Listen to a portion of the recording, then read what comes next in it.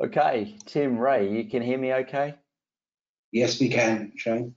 Yeah. Excellent, excellent. Okay, well, we'll get started here. So good morning, good afternoon, good evening to all those people joining our webinar today. My name's Shane Cooper. I'm one of the sales leaders at Fortra. I'm joined by two of our very senior technical specialists, Tim Shaw and Ray Sutton, who are going to present at different times throughout the webinar. We're going to spend the next 40 minutes focusing on boosting your cloud security with MFT, and MFT being Managed File Transfer technology or capabilities. I'll hand it over now to Tim and we can get started. Thanks, Tim. Okay, thanks, Shane. Yeah, so what we're going to have a look at here after Shane's brief introduction, let's first of all just address this situation of the different installation mechanisms and operating system support that we have within GoAnywhere at the various platforms that we've got. So what's becoming popular these days, of course, is the cloud capabilities. So we call that MFT as a service. Really, it's a platform, and Ray's going to talk about this more shortly. But from a basic perspective, we manage the platform as in Fortra, but you manage the product itself, which deals with your workflows and all the goodness there and authentication mechanisms and so on. But of course, GoAnywhere can be installed on premises still, or even in your own virtual private cloud. And leading on to that, as you can see on the right-hand side there, we're just outlining the various platforms that we are supported on. So Amazon, AWS, we're in the partner network, Azure, of course, with the Microsoft cloud offering, Google Cloud, Windows platform, Unix, Linux. We even have a containerized version of GoAnywhere as well. So, you know, that's running on Docker. So from that perspective, we are covered on a number of platforms. And how do we achieve that? Well, the fact is that GoAnywhere is a Java application. So really any platform that supports the appropriate version of the Java virtual machine, you should be able to install and run GoAnywhere on. Next slide, please, Ray. What we want to talk about here is the various MFT architecture options, as you can see. So if we started at the left-hand side, we've got just a single MFT. Now, some customers do want that. That's all they want, just an offering of either an SFTP service or potentially just running some workflows. More typically, what we find is that we get customers and prospects that want the single MFT capability because that's the services they want to offer, or they want to write their own workflows. But going through with the external database, because that's very important when you're moving into a production environment. We do support the Derby database as an embedded database, but that's really only good for proof of concept type stuff. Production, you really need to have an external database, and we support the popular ones: Oracle, MySQL, Microsoft SQL Server. Just dropping below the line for a second there, that again, from an architectural perspective, what we find a lot of customers do want to do is they can have a combined environment where they've got production and their non-production, i.e. development environments, all running through a single instance of GoAnywhere. But sometimes that's not good enough, you know, because with it being non-production, people like to reboot systems and servers and services, stop and start, which of course, if it's a production environment, is not really good. So having separate environments, of course, gives you that availability that most organizations do want, which moves us again, going back up above the line there, into multiple MFT servers. And so what we can have here is we've got production environments, non-production environments, and even multiple production environments. If you've got a large amount of traffic coming through, then what you would want to be building is a clustered environment. And to assist in having a robust clustered environment, then typically what customers are going to do is be using the GoAnywhere Gateway product to front end and manage the traffic between your external users coming in and which MFT node they are actually going to connect to. And in some situations, of course, we do have customers who've gone for multiple gateways as well. In that sort of situation, what you need to be doing is front-ending your gateways with a load balancer itself. So that's the sort of environment that the customer can provide a load balancer, but you've got multiple gateways for real high availability and, of course, redundancy. And then at the back end, you're going to have a clustered environment. And, of course, that then leads us into your DR environment as well. So again, many choices here from an architectural perspective. You can have what you might call a warm DR environment, whereby when the database is, you've configured your database environment to do log shipping into your DR environment, so you can bring the environment up really quickly. Or you could just go with a cold type environment where you've got GoAnywhere installed, it's not running, but you're actually doing copies of your entire database on a regular basis, or perhaps a nightly basis. So that covers the installation options and the architectural options. And what we'll do now, I'll hand over to Ray, who will now talk about the different, support considerations. Thank you, Tim. Yes, so basically from a deployment or support perspective, there is various methods that we can deploy for GoAnywhere. So obviously a common one would be an on-prem, where it's all managed by you. You provide the VMs and the systems and the operating systems and the stack all the way through to the manage the whole environment from an MFT perspective. And you can have those clustered, as Tim mentioned, and those sort of things as well. Or more popular these days is us seeing going into your private cloud, where you've got your AWS or Azure or Google Cloud or whatever you've got in your infrastructure, and that's supplying you the VMs and for the system, and then the virtualization and the operating system and all the way up to the user management is then controlled by you as well. So that could also be in a private cloud methodology, where you might have a public cloud methodology, where you might have a contract with one of those cloud providers to provide you those server capabilities and management capabilities. And lastly, we can manage it for you. So for our managed file transfer as a service, it's more akin in the cloud speak as to platform as a service rather than a full SaaS model. So basically, Fortra will provide you with an instance or a system all the way up to the application level, and will monitor and maintain that for you. And then basically the data and the administration of the system is then controlled by you for your GoAnywhere environment as well. So really what we're going to look at is how we can deploy your MFT into the cloud. What architecture considerations do you need to look at? As Tim mentioned, we can connect to Amazon AWS, which for our MFT as a service, that actually runs on AWS provided infrastructure. We've obviously got a Microsoft Azure, which is also very popular with our customers. And we are starting to see a lot more of the Google Cloud Platform as well, certainly in the Asia Pacific region. But there's other cloud platforms such as Oracle, such as Alibaba, as Tim mentioned, and Linode as well, if you're in that US type environment. And as I mentioned, the MFTAS is actually hosted by Fortra in that AWS environment. So sizing is obviously the next part, really. How do you size your solution? So I want to go back to what Tim was talking about earlier a little bit when he was talking about UAT development and production environment, where you're looking at how can I consistently build systems for each of those environments and your SDLC pipeline, so that you can actually build those situations and solutions for those. Okay, so in the example, you really need to look at how you want to distribute your node. You need to understand your traffic. And I will be sort of put the caveat here that, to be honest, there's no two MFT systems that are the same. And they've all got very different environments.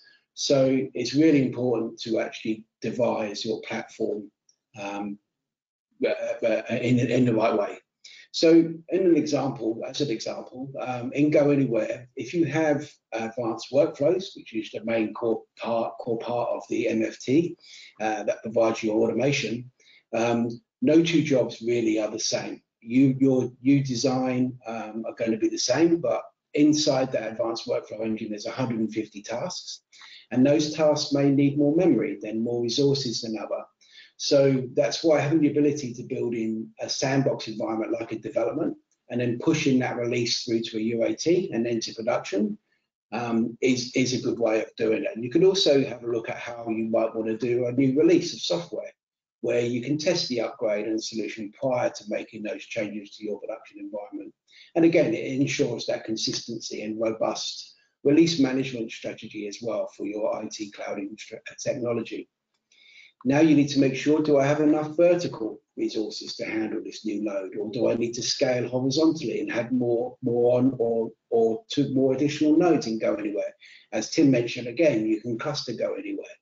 So these are the sort of questions you need to ask yourself from a production to make sure it's sized properly. We consistently hear from customers who advise that any impact to my production environment will cost us thousands or hundreds of thousands of dollars every hour. So making sure you're investing in their environment in the front end is really important. So I also like to advise that some of the size and information shown on this slide is really more of a starting point. And we would highly recommend that any changes or updates from these figures are really just the ballpark figures. So these are based on some stress testing that we've done. But as we noted earlier, no two environments are the same. And we can't really cookie cut this way for those. So what you can see here, though, is some small, medium, and enterprise sizing guidelines. And these are really the markers that you can go off, for example, transferring or receiving files, or perhaps doing encryption and data translations. That may be more memory intensive, so you need to have more memory on those. And obviously, the file size will also be a factor on how you might also size up your environment. So being able to deploy to like the small to medium and enterprise ones, as you can see here, what this is showing you on here is really what we look at when we're provisioning nodes. So you can see, go back again to Tim's slide where we said a small to medium type deployment size is really 2 medium EC2 T3 instances in Azure, in Amazon, I beg your pardon, and then you can see the ones for the different ones in the Azure provisioning here. And on the storage side, the elastic file system type storage, general purpose, performance mode, and bursting through. And you can see also the IOPS there for small to medium, and likewise for enterprises. So we do also have our architecture guide available on our website, and we can provide a link to that. So, but just really to show you how we would look at putting things in place for our solutions. As you can see, they're clustered environments in the majority of cases where we've got 2 nodes. And of course, it's just then the performance indicators for those. So let's just talk about our MFT as a service in a bit more detail here. So we have 3 tiers available. Tier 1 is a single gateway, single MFT. Tier 2 is a single gateway with a dual MFT or clustered MFT, if you want to look at it that way. And Tier 3 is a single gateway with a dual MFT, but obviously with bigger storage and bigger RAM and bigger infrastructure in itself. So the idea really for our service offering is that we want to be able to offer as broad a range of tools in our cloud. But there's a caveat to this, though. I would just say that if you are an enterprise customer who are transferring, say, millions of files or thousands of files, or sorry, excuse me, who has very high resource rates, sorry, MFTs cannot currently scale to that type of transferability. Sorry, I'm really sorry. So we recommend that you host this on your cloud, where if required, you can throw more compute at this or to ensure that production readiness. Tier 3 can put out a fair bit, somewhere between 5,000 to 7,000 7,500 transfers concurrently, but it just won't scale to that million or those really high numbers that you might need. So, and just remember that all transfers are not created equally. So you do need to be tested to ensure that they can manage your environment. So our MFTAS really is designed if you don't have the resources, the capability or the IT capability in-house, we can run your environment based on those MFTAS markers we showed earlier. And then MFTAS is a great solution for you. We handle the upgrades, the patching, the taking care of your infrastructure, and providing that surety of solution, which is important to you. So let's have a look at the pros and cons. But it's quite funny, really, when you look at some of these pros and cons, because some of the cons can also be a pro as well. For example, that first point there around the data, where it could be quite costly. Well, you know, if you look at Amazon S3 or blob storage, you know, these provide heavy read-write and long-term storage. That's reasonably priced. So that could also be a benefit as well as a con. But looking at the pros for a moment, you can see some real benefits like scalability, agility, taking some of that infrastructure headache from your IT support personnel. But I think one big pro that's really overlooked, and Tim mentioned it as well, is the business continuity or disaster recovery benefits. Thinking about, you know, if you were to put this in your environment, you would probably have to stand up another data center. It may have to be in another state or even in a different country. And that's a huge problem, you know, where you may not have that capability or resource. So by using that flexibility that you get in the cloud infrastructure that provides that kind of DR or business continuity benefit is a real pro, in my opinion. So when those natural disasters happen, having the ability to pivot across to another environment is a huge benefit of moving to the cloud. So it really provides that less stressful environment with no real need to maintain the DR scenarios for your company. On the cons, support team lack of knowledge, you know, so large deployments sometimes can be problematic when the support team doesn't know your environment in the cloud solution, and that could lead to a longer outage time due to the lack of knowledge on your apps, which may be running on that cloud platform. I think it depends on how important this deployment and how available does the system need to be.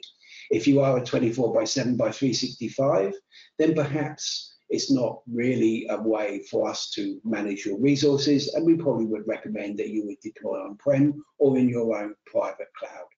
Now I'm going to pass back to Tim for the next few slides. Thanks, Ray. So what we want to have a look at here is, as you can see, cloud security best practices. I'm not going to read through every point here. I'm going to actually just call out a couple of the points on this slide and the next slide as well, just to raise awareness of what we're putting across as the best practices. So, for example, if we look at point 1, virtual networking within the cloud environment, you know, whether you're on AWS, Azure, Google, they all do provide a networking capability, of course, and some of them are potentially better than others, and you've got this private cloud capability. But what you've got to be looking at is designing your network topology and architecture, perhaps from a zero trust standpoint as well. So what we mean by that is only allowing data to flow that is required to flow. So that, of course, means bringing in things such as your firewalls and so on, firewall rules, and restricting what can go where. And also, that comes down to, from a security perspective, if you're running on VMs, which you probably would be with GoAnywhere, is restricting service endpoints as well on the VMs that you are actually executing. You know, so it does mean that your security team and you still need an infrastructure team to manage your environment. If we looked at point 2 as well, what we're trying to look at here is restricting lateral movement. You want to stop people, if you do get some adversary that breaks into your system. This is one of the most common breaking environments. They find a the low-hanging fruit, so to speak, break into your system, and from there we've got privilege escalation and we can hop across to other systems. You want to stop that. You want to stop that lateral movement. How are you going to do that? Move towards, again, a zero trust environment. And so what would that entail in a cloud type environment, of course, is implementing things such as multi-factor authentication, so that if a user gets on one system, if they want to move to another system or even run an application on another system through a web browser, for example, or even a desktop application, they should have to authenticate to that environment. And in fact, even you know, some governments these days, regulations, or certainly here in Australia, we have what's called the Essential 8. That's one of the mandated aspects of that, that you have, you've got multi-factor authentication, but also you don't directly connect to servers if you're going to administer them. So if you do get administrative privileges, you can't just hop across to another system directly. You have to go through what you would call a jump host or a bastion type server. So you've got effectively that sort of air-gapped capability. Just highlighting point 3 here as well. This one's, I guess, not necessarily so obvious, because these days people do just install software and expect it to run. They go from test environments, as in proof of concept, straight into production, and they may have insecure protocols enabled. So what you need to do here is look at what protocols you've actually got enabled and only have secure capability or secure endpoints enabled. So what do we mean by that? Well, if you're running a web server, for example, then, or a web service endpoint, for example, we GoAnywhere with the web client, you would only ensure that you have the HTTPS service enabled for it. Don't create a listener that listens on port 80, because that, of course, is totally insecure. The same, so if that's from user to business communication, where you've got a physical user coming in, and certainly system to system communications, again, very common, whereby people will use scripting techniques to upload, download files. You want to disable older protocols such as FTP. If you still require FTP capability, then what you should be using is FTPS. So it's FTP obviously over SSL. Or perhaps if you can, move to using the SSH protocol. So that would be SFTP and SCP capability. So that's what we mean by that, is implement secure end-to-end connections. So, you know, bottom line, it should run either over some protocol like SSH or use certificate type protocols, which of course would be implemented using SSL. Deployment of detection and response tools. You know, what organizations should be looking at here is things such as web application firewalls, or WAF, as we call them. So a WAF, and we'll talk about this a little bit later on, you know, where it can actually work with you to examine the traffic that's coming in. So key point here, large amount of traffic that may be flowing, and what you're going to have, if you've got running a large site, large number of users coming in, you're not always going to be able to see what's going on. So you do need to have tools available within your organization. So, you know, if you're getting an attempted denial of service attack or something like that, that data is being managed somewhere and it's being visible somewhere. So, and this is where, for example, a security operations center would come into play, because that's exactly the sort of functionality that they would provide for you. Next slide, please, Ray.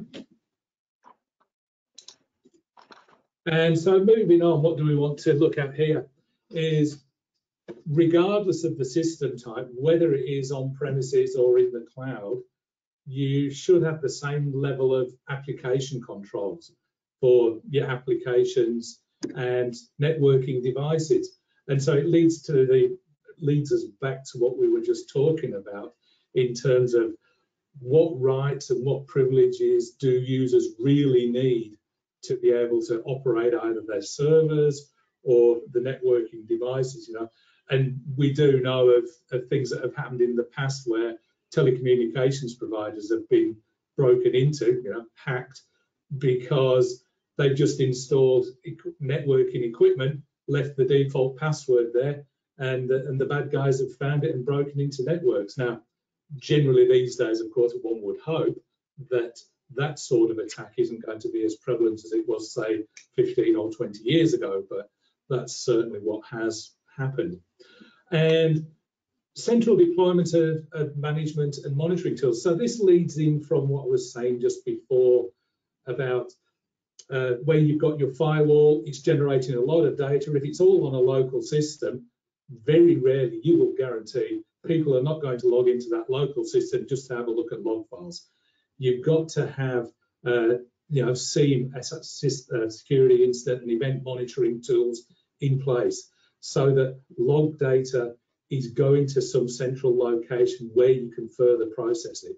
And we know, you know, there are a number of other tools around on the market that allow you to do that. And so that, of course, is a very important aspect. Incident investigation and response solutions, you know, you need things like that in place. So that would come down to having a, you know, good security team and so on, and people knowing what happens when you do get some signal raised that somebody's attempting to breach your environment. The last point I guess I wanted to just cover here was that point 9 about support staff. That it's all very well to say, yeah, we're moving to the cloud and everybody can do everything. It's just like working on premises and so on. And people can go and read some books and whatever, but you really do need to ensure that your staff are well trained. You know, we have, what do we call it, infrastructure as code. So rather than an operator or, you know, a system administrator logging into your cloud environment and clicking through to do an installation of software, typically you are using third-party tools that are very popular, but also very powerful. And so you want to ensure that your staff are trained in their use so that if they are using these infrastructure as code tools, they're not building systems in an ad hoc fashion. You know, it is a well-controlled fashion that is building with security in mind from the ground up. So those are just the points we wanted to cover there when talking about the security aspects, you know, your cloud security best practices. So back to you, Ray. Thank you again, Tim. So when we talk about implementing GoAnywhere in a hybrid cloud environment, there might be a need to put, for example, an agent into your environment as well. As you can see on this schematic, just to explain the schematic here, what you can actually see is a cluster of GoAnywhere servers, a gateway linking out from your chosen cloud provider. Now we put the AWS banner on here because it's taken directly from our MFT as a service, but that could quite easily be Azure, and it could also easily be GCP or any of the other cloud providers as well. So what's really important though is when you're designing this solution, you understand where all your data points are. And as Tim mentioned about what services like authentication, how you're going to authenticate all these different people, whether they're coming from the internet or whether they're going into your own internal environments as well.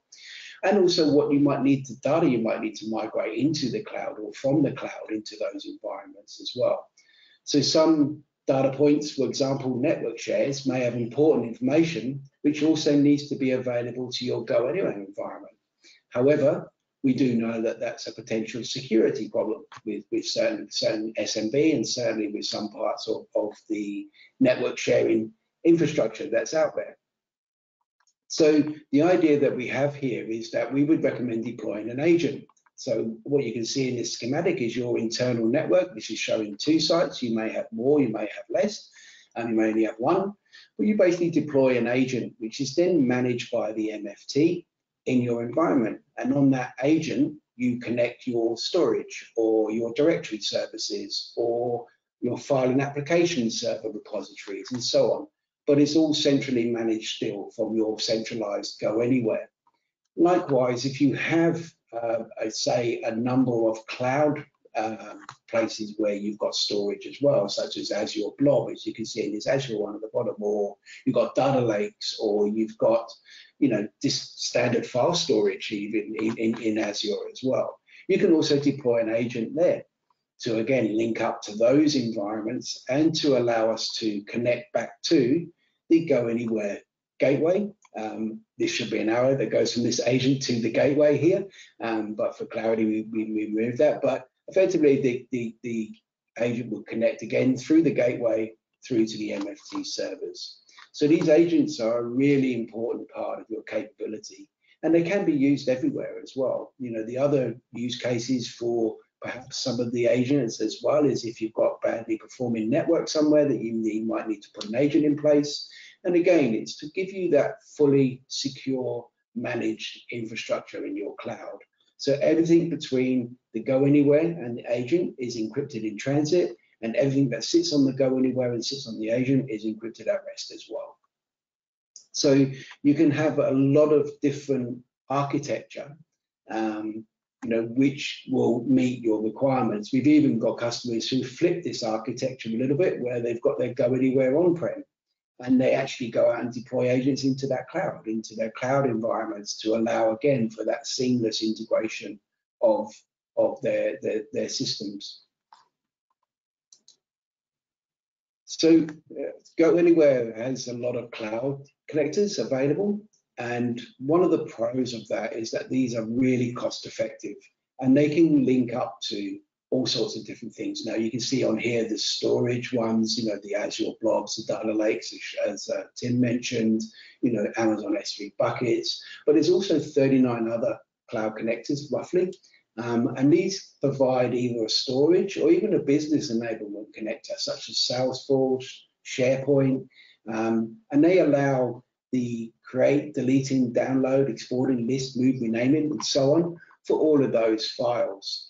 So what we can actually see with those capabilities is the ability to sort of move your GoAnywhere, if you like, from a cloud into a proper sort of business end cases as well. So just to explain the storage, specifically around the S3 as well and other blob storage, is that it uses what's called the Ceph CPH tool, which is an open source software defined storage solution, which is designed to address the block storage or block file and object storage needs of modern enterprises. It is highly scalable, and we can see it looking as a new norm for those high growth block storage. So those things that we can connect to, it means that GoAnywhere can connect to, because it's following a framework, this Ceph framework. So that makes it a lot easier to use. Another option, as I say, is also for deploying an agent for your S3 buckets and your data lakes as well. So the cloud connectors, as I say, are a really important part. As I say, we've got them for things like SharePoint, OneDrive, Box, Dropbox, a lot of the storage type apps. And of course, then we've got the ones that go out to our business ones. The other cloud connectors offer the additional steps. Then instead of connecting from an API, which is a common, which we might have done traditionally, we can use our cloud connectors to offer REST, put, get, post, and SOAP type commands. And with the easy to use workflow drop-downs on our GoAnywhere system, we're able to automate those tasks as well. So for things like MS Dynamics or Salesforce, we can create records, or we can actually do some functionality with those. There's also a custom add-on feature where you can build your own custom add-on or your own cloud connector for your own environments if you've got a RESTful API available. All of those cloud connectors can be installed from our marketplace that you can actually, which is installed inside GoAnywhere. Now, I say, to be clear, it does need advanced workflows module for those to actually work as well. But you know, you can do lots of things with those. There's one that actually goes to ServiceNow, so you could do automated fault ticketing or your support tickets to raise that ticket. Or you might have a CSV file which has records in Salesforce that you need to update. So they're really flexible in the way that they work, and it then moves on your MFT from not just a traditional file transfer, but some automated business functions that you might have as well. So this is just really showing some of the functions available for some different ones. So you've got the SharePoint Online one. You can see here a shortened list there of being able to connect to those. The next one is the Azure Data Lake, the Gen 2. I won't go through all of these, but you can see the different ones from there. But this end one here is the Project Designer.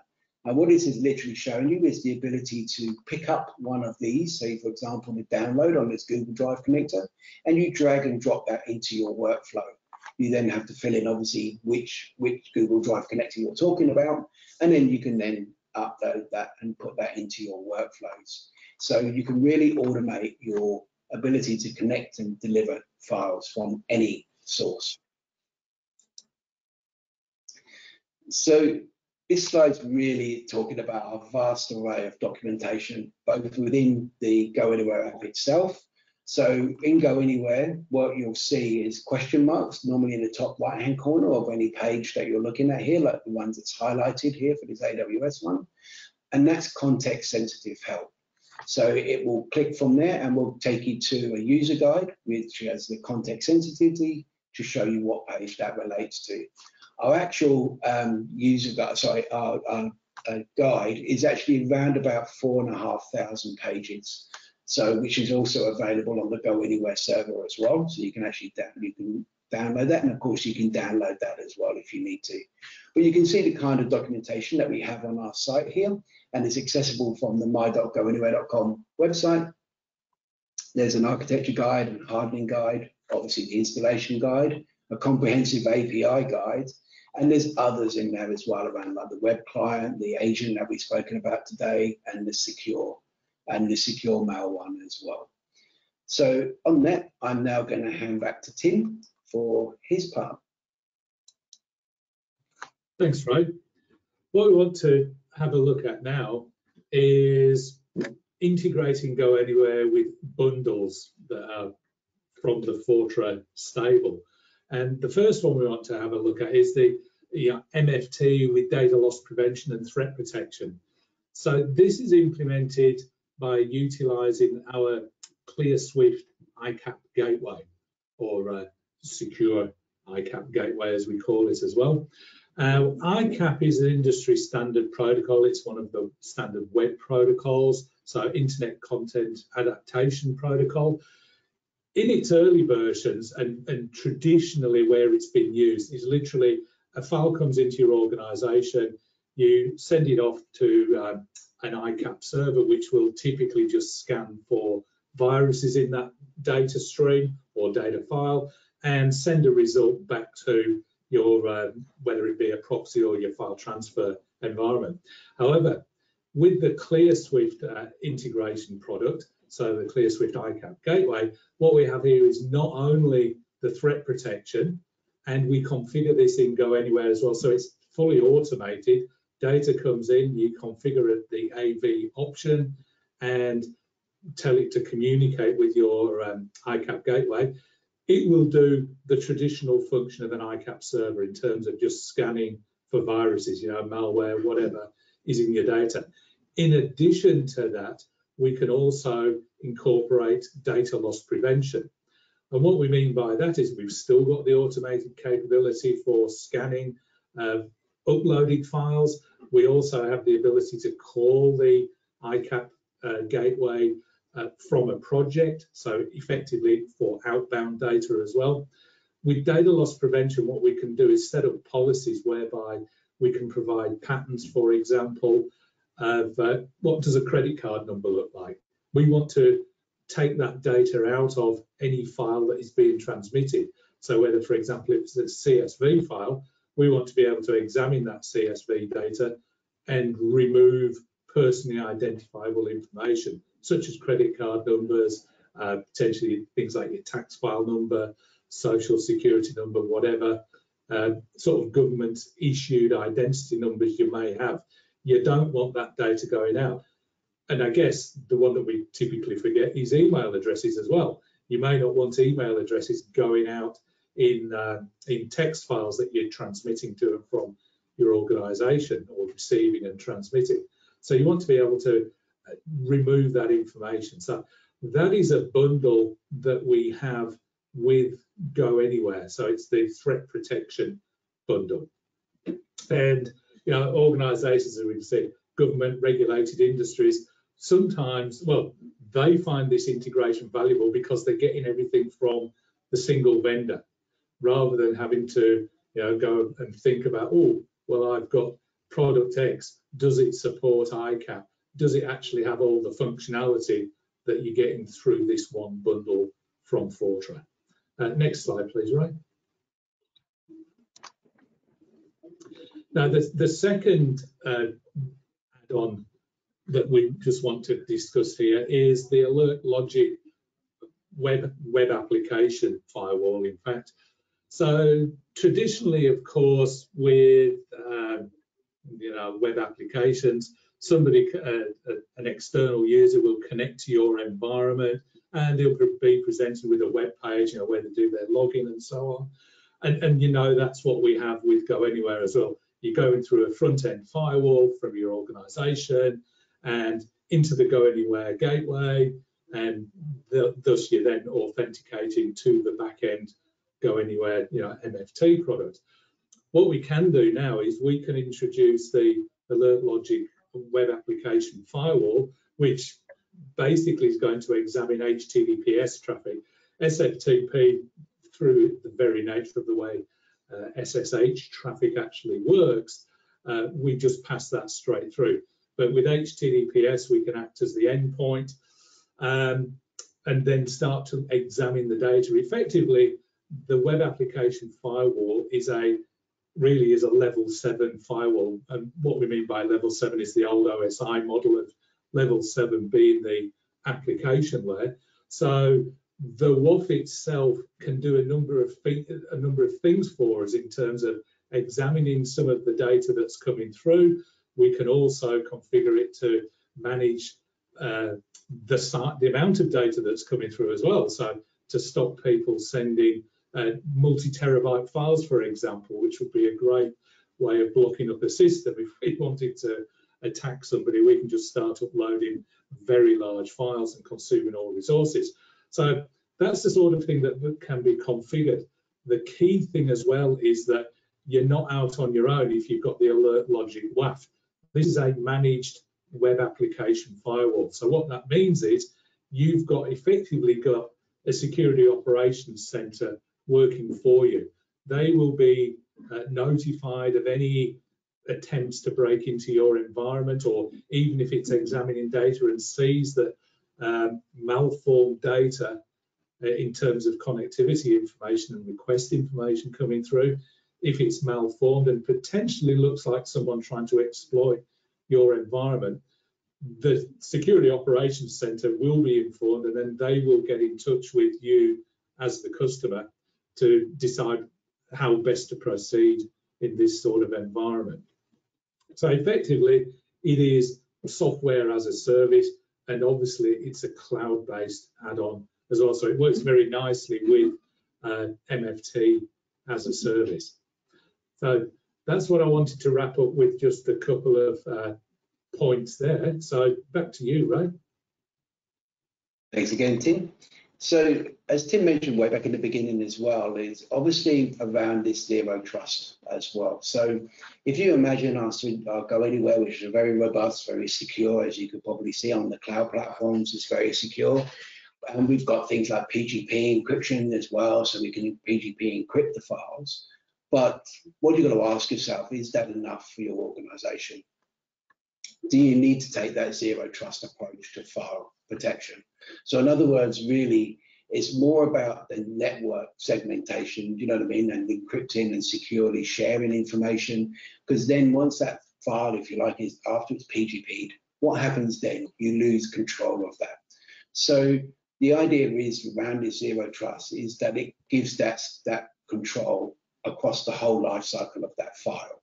So with our Digital Guardian Secure Collaboration Transfer Bundle, what we can actually do is we can not only now scan for malware and viruses, as Tim mentioned, we can also do the DLP capability, or we can now give you control after that file has been landed somewhere. So wherever that file travels, that will be a file that you can track and monitor and maintain. You can revoke access to those files. You can change people's change people's levels of access to that. So you might give them access to maybe update a couple of lines in a document and then give them a view only after that as well. So the idea is that we can really limit what you actually do across those environments as well. And another common limitation as well that people see when we're doing file transfer is that ability to send large files efficiently. You know, if we're using HTTPS, you know, that can take some time to deliver large files. So things around, you know, video footage and so on. So with the ability to have something that you can put levels of control and deliverability on files, you can actually then control how that file reaches there. Excuse me. So if using a file secure transfer is no longer enough, and even using encryption like PGP, which is all of that is a fantastic secure file transfer methodology and certainly one that we would recommend, but you still need more than that, then that's really where our zero trust comes in. So it's again, with our suite of tools, as you could probably see on here, is that we've got a lot of integration points within our own cybersecurity platforms that cover you for your cloud solutions, which leads me quite nicely onto the slide as well. So what you're looking at the screen here is Fortra's cloud-ready solutions for you. So it's a full cybersecurity suite of tools. Now we've been talking obviously about the secure file transfer and some of the other ones as well about the managed security, like the managed WAF and so on. And what you can see within this are the data protection, you know, and the data loss prevention and endpoint, those sort of things as well. So what you'll see here is that we've got a whole suite of tools. It's not just talking about one unique solution. Most of these are also cloud ready, so they fit inside that cloud model as well. So they allow you to look at your system natively across the whole environment. On that, I'm going to pass back to Shane to do the wrap up. Okay, thanks, Ray. Well, I guess I trust everyone enjoyed the webinar today, and certainly a special thanks to Ray and Tim for presenting and the content. Fair to say managed file transfer or secure data transfer is synonymous with security. If you're looking to increase your cloud security and ultimately protect your sensitive data, then please reach out and let us help. Thanks for your time and enjoy the day ahead. Thank you.